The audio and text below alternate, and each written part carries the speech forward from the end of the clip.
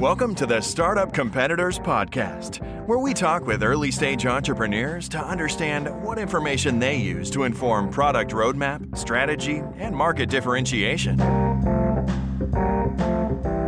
Hello there. Today we're talking with Chris Wright, who is the BizOps leader at CLA.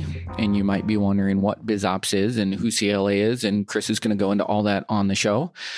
It's a little bit of a non-traditional podcast, so we're not talking to a founder in this one. CLA is a national accounting firm, and Chris and I go deep into some of the back office operations for small businesses, common mistakes, things you should be looking into, and what they do at CLA. So a little bit non-traditional, but hopefully you'll get a lot out of this. If you have not subscribed to the podcast, please do that. Leave us a review. You can drop me a note at mkelly@startupcompetitors.com if you want to get in touch with me personally. And thank you so much for listening. Welcome to the podcast. Today we have Chris Wright, who is with CLA. Chris, welcome. Thanks, Mike. It's my pleasure. Why don't we open things up with a quick overview of CLA and what you and the team do? Yeah, you bet, Mike. Thank you.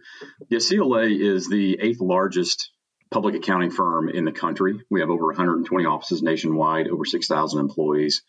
And what really sets CLA apart, we feel, from the other big accounting firms out there is that while we do the traditional, assurance type services, audits, reviews, compilations, and we do a lot of tax work, obviously, we also do a lot of outsourcing work. And that's BizOps, which we'll get more into here in just a few minutes. That is our CAST group. CAST basically focuses on a lot of short-term, full-time type projects. BizOps is more focused on part-time, long-term projects.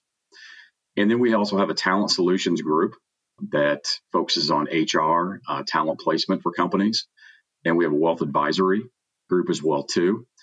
So, CLA is able to offer a vast array of services. And like I said, with having 120 offices nationwide and over 6,000 employees, if I get a phone call from a client locally and they ask me a question that I may not have the answer to right away, I know I can pick up the phone, I can send a quick email to one of my colleagues, and I'll have an answer for that client in a really short period of time.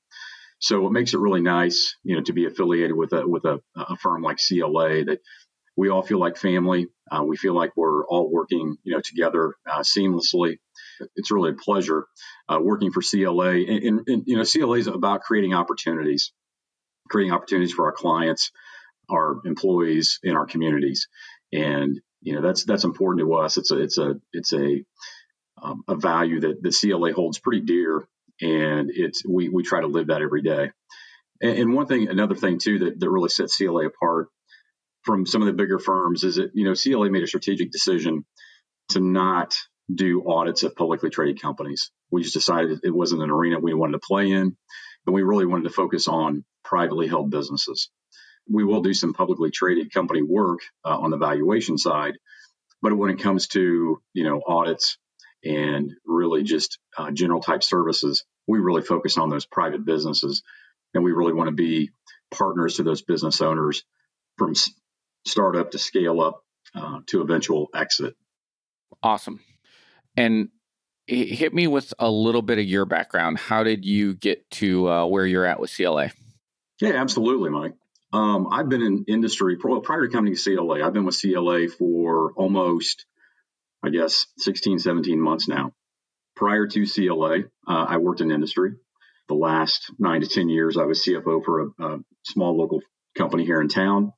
And so I spent a lot of my career in private industry, growing up the ranks, from senior accountant, county manager, controller, all the way up to CFO.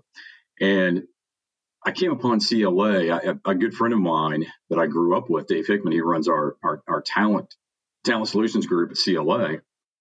He and I were talking, I believe it was the summer of 2018, about some opportunities that CLA had coming available.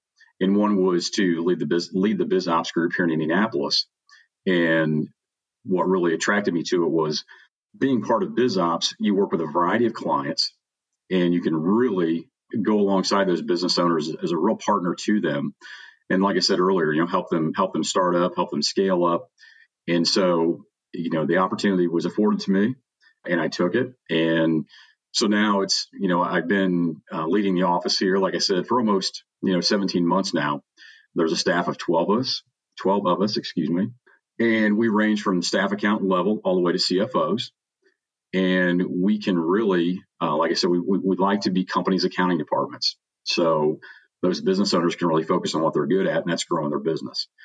I feel like I should have known this from past conversations, and maybe I did and I've forgotten. But did you start the BizOps practice here locally, or? No. It was around. No, BizOps has been, part of CLA for, I think, firm-wide, over 10 years now, a little over 10 years. So no, I did not start the group. It was already here. But they brought me in to lead the group. And yeah, it's been a pleasure ever since. And you're kind of a non-traditional guest for startup competitors, because CLA is obviously not a startup. And one of the things that I thought would be interesting would be to kind of dive into BizOps and what it looks like from a small business perspective to, one, work with you guys, and then two, also to kind of pull on your experience of working with, I would presume, hundreds of clients over the years to also understand, like, what are some of the common patterns that you see, or, early mistakes, things that when your team comes in, you end up having to clean up. Because as you can imagine, there are a lot of people who either are thinking about starting a business who listen to this podcast, or are running a small business. So maybe let's dive into that. Go a little bit deeper on what some of the BizOps services are, and then maybe a little bit about what it looks like to be a BizOps client. Yeah, absolutely. Like I said, we've got we can start out on the transactional side, Mike. So I mean, if companies are looking for, they need some help on the accounts receivable, accounts payable, just booking general journal entries, basic accounting, information that they just maybe don't understand, or they just really don't have the time to deal with. We can start out, in just really, like I said, the basic transactional type things like accounts payable entry, customer billing, maintaining your customers, cash receipts, tracking grants for nonprofits, that type of thing. And then we can go into, obviously we can go into, balance sheet reconciliations. We can reconcile your bank accounts, your credit card accounts, track your fixed assets for you. We can prepare your monthly financial statements. So your balance sheet, your profit and loss, your cash flow statement. And then also too, we can go in and, at a little higher level, once we close your books, prepare those financial statements, we can provide some real analysis to the business owner as to what those financial statements really mean. What is a balance sheet? What is that really telling me? What's a P&L? What's that telling me? What's my statement of cash flows? And we can help the business owner identify key business metrics, whether it's financial metrics or operational metrics. We can help them monitor that. What does it mean? We can help benchmark their financial data against the competition or against the industry standards. We can do some trend and variance analysis. And then as that company continues to grow, we can continue to look at, process improvements, whether it's on the financial accounting side, the operations side. And then we can also get into, management team leadership, board of director communications, bank relationships, negotiations, investor relationships, risk management. So we can provide really kind of a wealth of, services, really depending on what that business owner needs. Typically what we see is when we're startups is that they really kind of struggle with accounting concepts. What does that mean? Typically they'll look at, their financial statements more, cash basis. In other words, they don't expense, nothing hits an expense until it gets paid, and nothing is counted as revenue until that money is collected. That's really cash basis financial statements. And so we really try to get in there and help them understand, well, you really need to, look at your financial statements from a GAAP perspective or an accrual perspective. When are those expenses incurred? When are those revenues earned? Because those financial statements become a much more meaningful when you keep track of those financials in that manner versus the cash basis. And so, and also too, it's what we found is that, again, they struggle with the accounting concepts. So what does it really mean? And And at the end of the day, I mean, we've all heard this before. I mean, a lot of businesses, well, not a lot, maybe most businesses live by this, cash is king. And that is really true.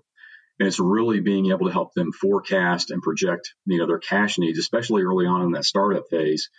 There, you want to look at cash burn and what does that mean to the company? When do I really need to, be on the lookout? Because, early on when you're starting up, that cash is so important because you want to grow and you want those investor dollars to help your company grow, and you want to have a plan in place, to be able to show those investors, say, this is where I plan to be, this is how I'm going to get there, and this is the funding I'm going to need in order to get my business to where I need it to go. So it's really just focusing on kind of basic blocking and tackling. But again, from an accounting standpoint, a lot of what we're finding in the BizOps is the small business owners just don't understand it.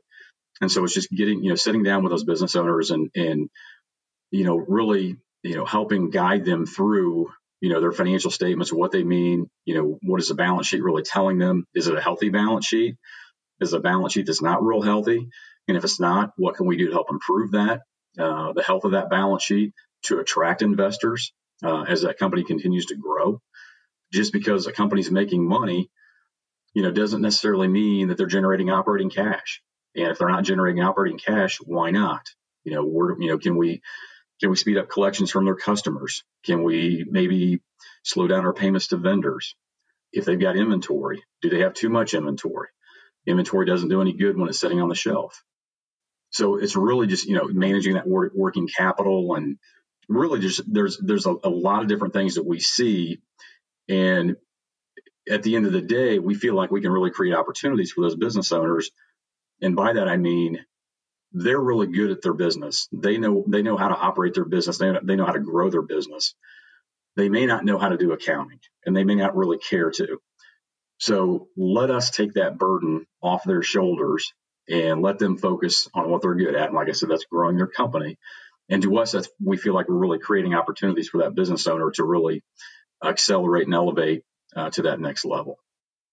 And then what's that experience like for the customer? And I'll make that maybe a little bit more concrete. Am I paying hourly? Is this a fixed fee? Do I get a dedicated team? Is this, I submit requests somewhere online and it goes into a group and any number of people could potentially be following up with me? Like what does it look like when I engage with your team? Yeah, what we do is we can do two different things. I mean, typically what we'll do is we'll start out on an hourly engagement, because a lot of times we don't really know from a CLA perspective kind of what we're getting into. And really, vice versa. I mean, the business owner doesn't really know what they're getting, out of CLA initially, after that, when we had that first initial meeting. So we typically, work on an hourly rate, and we get in there, and within a couple of months, we can kind of figure out, okay, this is where we think we need to focus. And we start to work on the scope with that business owner to, determine, okay, this is at your current state, this is what we believe the scope should be. And this is how we think we can really add value to you. And so we can start out on an hourly rate, and then we can work towards a fixed fee engagement.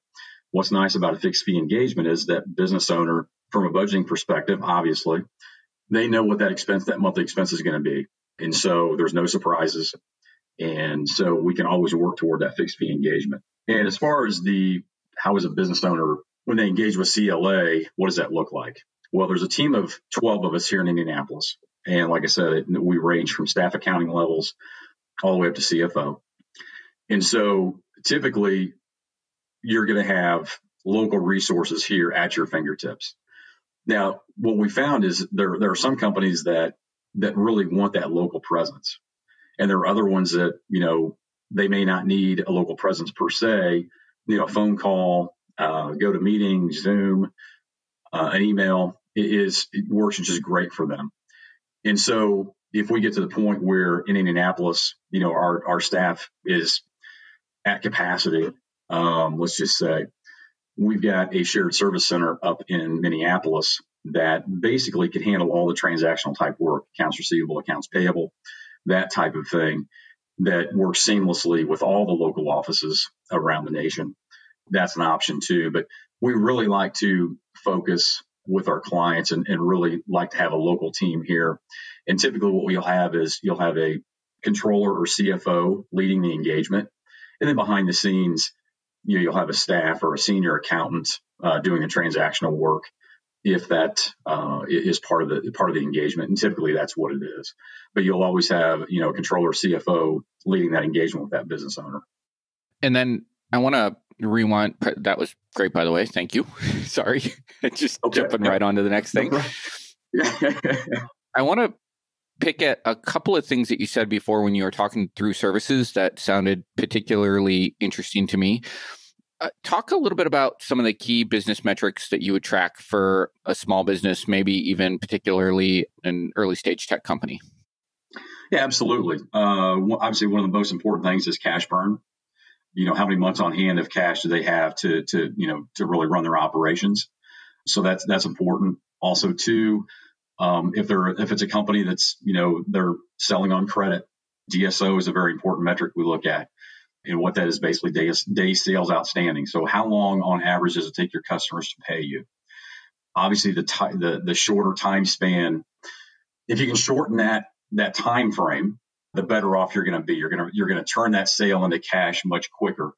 What happens sometimes is what we'll see with startup companies, or really it doesn't have to be startups, but it can happen across all spans of businesses, whether it's startup or very mature business. Customers may get into a situation where they try to stretch. They try to stretch their vendor. So that's important that you really look at that and you say, well, it's, again, cash is king. And a lot of businesses will play this, and they'll, if they're a customer of a company, they'll try to take that cash right to the very end of that term. Say they've got net 30 terms, they may pay on day 30 or 31, 32. So it's, trying to collect the money from your customers as quickly as you can, paying your bills at your terms. If you had net 30 terms, pay them on day 30, 31, 32. So DSO is really important. And if you look at also too, another part of that working capital, especially with companies that have inventory, really watch that inventory, because what you'll see a lot of times is, especially with new companies that do deal with inventory, they may tend to overbuy some inventory. And again, like I said, that inventory doesn't do much when it's sitting on the shelf. It's got to move. So the longer that inventory sits on your shelf, that's just cash that's tied up that you can't use. So it's basically cash that's trapped on your balance sheet. Now, I know with tech companies, inventory doesn't play a huge factor there, but nevertheless, for some startups that do have inventory, that can be a factor. So really, it's the working capital, Mike. It's monitor your cash burn, your working capital components of accounts receivable, accounts payable, and inventory if you have it. Those are really the key metrics there. And then also too, other metrics you want to look at, pricing, are they priced right in the marketplace? Is there some room there for some price increases potentially? Let's play with that. How do you coach an entrepreneur through pricing? Because certainly for a SaaS product, that's always it's always an unknown, or even a services business, it's always, it's hard to know what the real economic rent available in the market is. So what does that process look like when you go in and start working with an entrepreneur around that? Yeah, I think that the main focus there, Mike, is I think what happens a lot of times is, are you leaving some chips on the table from the standpoint of really think of it from a value perspective? What true value are you bringing to those customers? And I think if you can really articulate that with your customer base and really, provide to them, look, if you're using our product, this is the real value you're going to realize. And maybe that value is wrapped up into one or two or three or four different kind of components of that product. But I think if you really focus on that value and you can really communicate that with your customers, then I think that's where you start really, seeing some opportunity to really price that appropriately. Pricing is a tough game.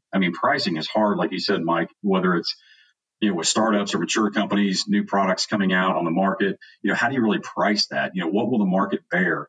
That's really difficult. And I think a lot of times what companies will do is they will kind of, maybe they'll undersell it a bit. They'll think, well, I think maybe I don't want to price myself too high because I don't want to price myself out of the market immediately. And so they may tend to go a little bit lower. Whereas I think, really trying to decipher and determine what that true value is to that customer base.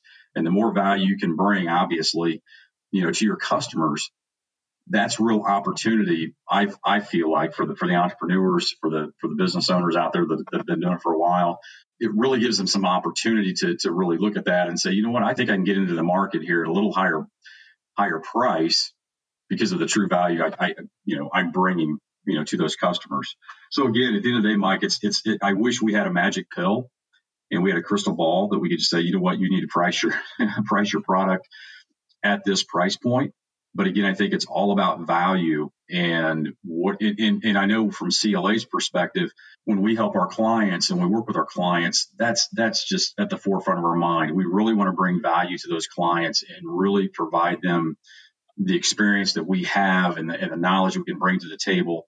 And we really feel like that's, delivering value to the clients. And when we do that, a client's not going to, they're going to be more than willing to pay whatever that price point may be.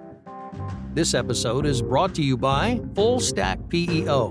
Most founders start companies because they figured out a better way to solve a problem or serve a need, not because they love tracking payroll, filling out compliance forms, and explaining employee benefits packages. And yet, all that stuff still has to be done. That's why there's Full Stack PEO. Full Stack PEO specializes in turnkey HR for emerging companies, not just those core services, but advice and expertise that help founders maximize employee potential. Curious? Find out more at fullstackpeo.com. And before, you had also mentioned helping with communications to the board of directors and/or investor relationships. Can you talk a little bit about what are some of the things that you guys might do there? Yeah, absolutely. Especially from a financial perspective. I mean, again, helping read financial statements. What does it mean? When you're at a board meeting and maybe the board is asking questions about, what's your cash cycle look like? What's your cash cycle look like? Or what's your cash burn? Helping with those communications and helping the business owner understand, why is the board asking me these questions? Or, what's the rationale? If we look at what we can do on that too, is we can do a lot of modeling for the clients as well too. And by modeling, I mean, typically we'll do, 3-statement models. So we can model out your balance sheet, your P&L, we can model out your cash flow statement.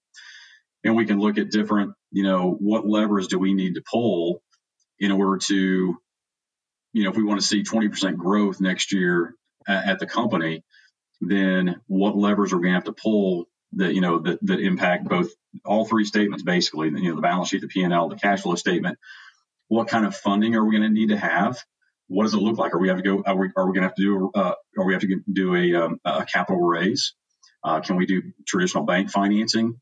Do we need to bring along some sub debt? Whatever it might be, based on whatever they want to do. So what we can help with from a board standpoint is we can help interpret those models and help the business owner communicate to the board, this is where we think we're going to be in the next 3 years. Here's the staff we're going to have to hire. Here's the investment in infrastructure we're going to need, above and beyond the staff, let's say, investment in equipment, capital expenditures, that type of thing. What does that cash flow look like? What do the lending sources look like? Are we going to have to do a capital raise? If so, when? What's that look like?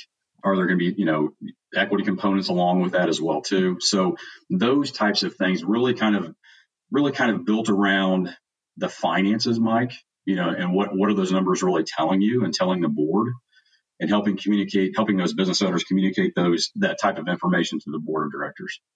And same thing with investors as well.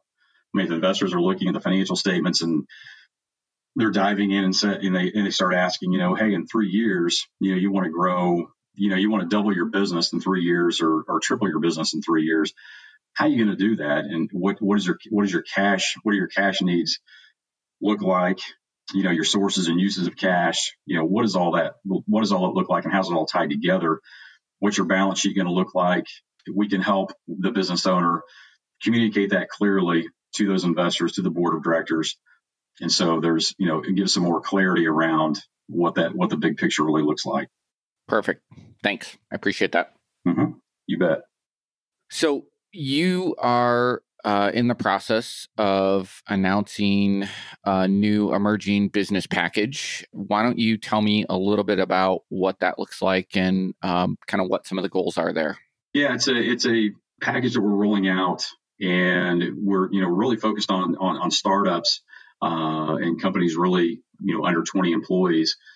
But it's really an opportunity to go to these business owners and say, look, kind of like what I touched on earlier, we'd like to really help you create opportunities. And by that, I mean, let us take care of the accounting work for you so you can really focus on growing your business. And so we're excited about coming to market with a package that for essentially $850 a month, business owners can, get their bookkeeping done. We can help them, get their financial statements ready on a monthly basis, help them with close. We can help them do their taxes. And we can also, consult with them and provide some advisory experience to those clients on a monthly basis for that one flat fee. And like I mentioned earlier, the flat fee is nice for business owners because it gives them peace of mind every month. They know what that fee is going to be. There are no surprises from an hourly engagement. So it's very simple, very straightforward. So yeah, we're excited about, rolling this out. We really feel like that getting back to pricing, we feel like it's really priced appropriately for those startups. We know, again, startups are, cash is king, and they're really watching their expenses during this phase of their business growth. And so we really think it's an opportunity for us to help those clients really get to the next level and help them scale up. And we'll be right there alongside them, helping them do that. When you think of kind of a target customer for this in terms of could be size, type of business, stage of the company, like just getting formed right now or already in operations, paint for me a picture of who would be the target customer for this.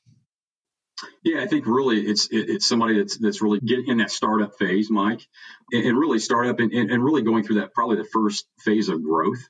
Because like I said, it's, companies maybe up to 20 employees, couple $1 million in revenue, potentially. Just really, again, somebody that really has to, a business owner that really needs to be focused on what they're good at and that's growing their business. And they really don't have time to do the accounting work that's necessary to help them or to provide them with meaningful financial statements so they can go to investors and ask for that next round of financing or whatever it might be. So it's really those types of companies is what we're really looking at right now. And then as those companies really start to scale up and really start to see explosive growth, then we can talk about some other services that we can incorporate, and maybe we would go to a little bit different pricing model at that time. But right now, it's a startup, really early stage growth companies that we're looking at. Perfect. All right, let's hit some of the fun stuff. What are some of the most common mistakes you see in early stage companies when you and your team start to engage? And you don't have to name companies here. You can protect the protect the guilty. Yeah, no, absolutely. Yeah, I think it's one thing that we see a lot of times is a chart of accounts. A lot of times, a lot of the companies that we work with, and really it's a platform that we promote at CLA is QuickBooks. Everybody knows, a lot of people have heard of QuickBooks Online.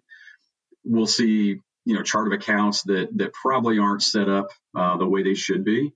We see transactions that are recorded incorrectly. I mean, I think that's probably a lot of it, Mike, is they just don't, a lot of times, like I said, the business owners may have just enough accounting experience that they know just really, I don't even want to say the basics. I mean, I think they think they know more than they really do. And that, and by no means, I don't mean that in a disrespectful way. I'm just saying they think they're doing the right thing. And so a lot of times we'll go in, a lot of times when we start initially with a client, it's just a lot of cleanup work. Things are posted incorrectly. Chart of accounts aren't set up appropriately. And a lot of times they're just looking at their checkbook. How much cash do I have? That's what I'm, that's what I'm worried about. And that's what they should be worried about. But I would say it's just a lot of transactions that aren't posted correctly. Chart of accounts isn't set up appropriately. It's not meaningful.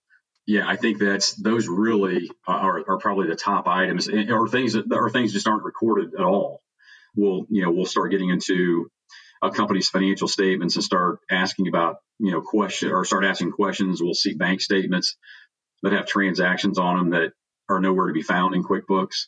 So a lot of asking the business owner a lot of questions. Well, what's this for, and what was this all about? So again, they're so busy, running their business. A lot of times they'll just forget about, recording transactions altogether.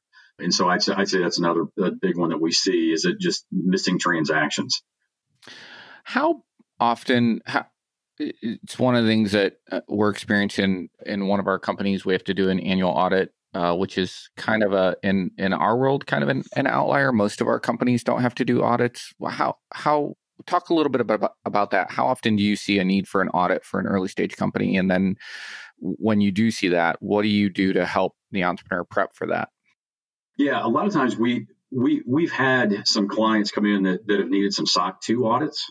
And typically what we'll do is we'll refer those over to our tax and assurance group. SOC 2 is some of if they're selling into some spaces where their customer base is requiring their clients to have a SOC 2 audit. That is, something we've seen early on. Real quick, if somebody's not familiar with SOC 2, can you describe that real quick, what that is? Yeah, Mike, I'll have to get some more. Can I come back to that question? You can. I can't remember what it means, but it's basically or like what it stands for. I don't know what SOC 2 stands for, but my understanding is it's basically kind of an assurance that this business will has its operations in order. Correct? That's correct. Yes. Yes. In a very general sense, Mike, you're absolutely right. That's what it is. All right. Sorry, didn't mean to put you on the spot there. That's okay. Well, I opened the door when I said SOC 2, and as soon as I said it, I thought, I hope Mike doesn't come back and ask me a lot of details about SOC 2. It's all good. Sorry, keep going. Okay, but other than that, that's really that's about the only type of audit request we've seen from a startup. Yeah, got it. Perfect. Other kind of common mistakes on one of the things that would be interesting maybe to get a comment on, and maybe this isn't a common mistake, or maybe you've seen other patterns here, but I know like with COVID and PPP loans in particular, I'm in a couple of CEO groups, and in all of those, pretty across the board, and for at least one of them, it's a nationwide group. We've got companies represented from all over the United States. We've pretty much seen small banks win when it comes to PPP loans. I know we were able to get ours successfully with a small bank, and most of the companies that we saw that got through the first round, in fact, from memory, I think all of them that we saw that got through the first round were all working with small banks. Anybody working with a large bank didn't get anything until round 2. Is that congruent with your experience? And outside of global pandemics, what would be your advice for a small company working with a small bank versus a large national bank? Yeah, I think that's a great question, Mike. And yes, to your first question, we saw the same thing with our clients. If they were dealing with larger banks or large banks, that first round they pretty much got passed up, and they may have got some funding in round 2. I even had a client apply at their large bank who they normally bank with, and they just grew a little impatient, and they applied at a smaller bank, and they actually got a response back from the smaller bank.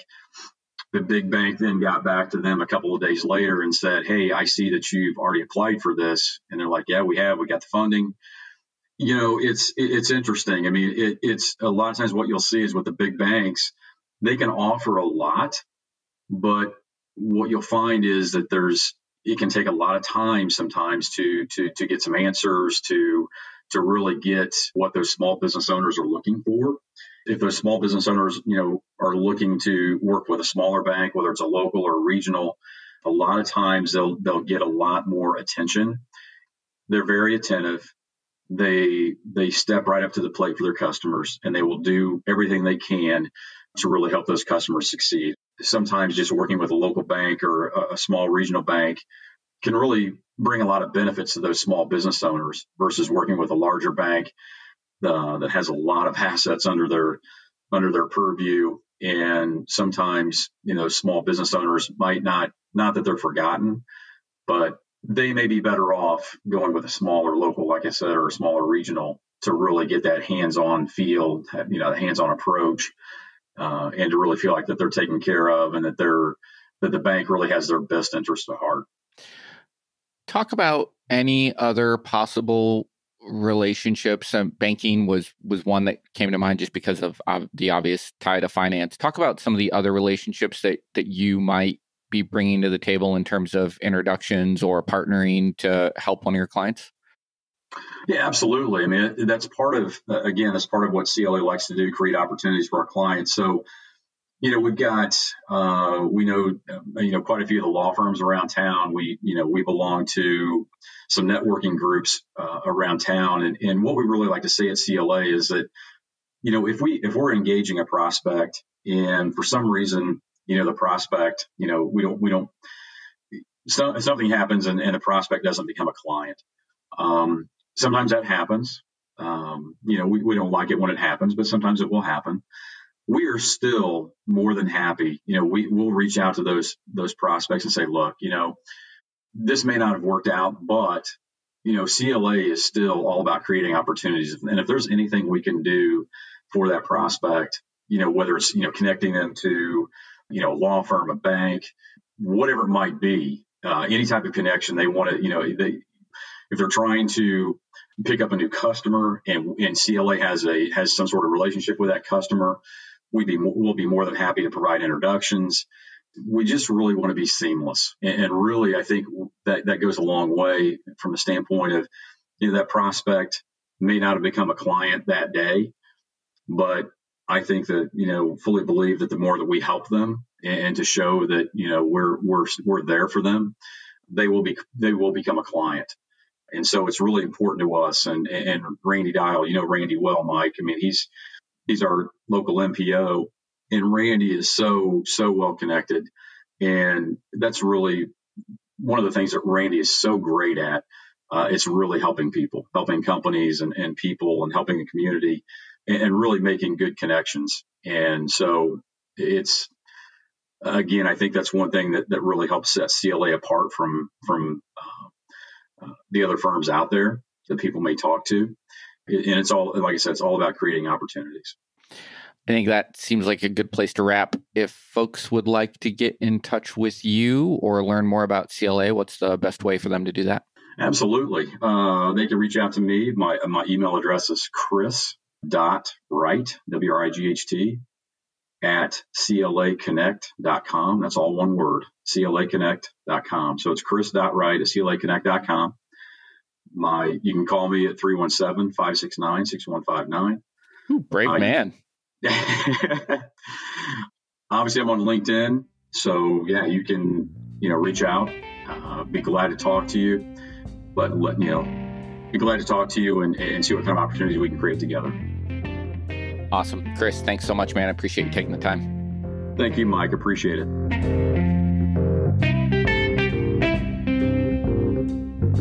If you're thinking of launching a SaaS product, Startup Competitors can provide data on your closest competitors, survey potential users, or provide other product validation services.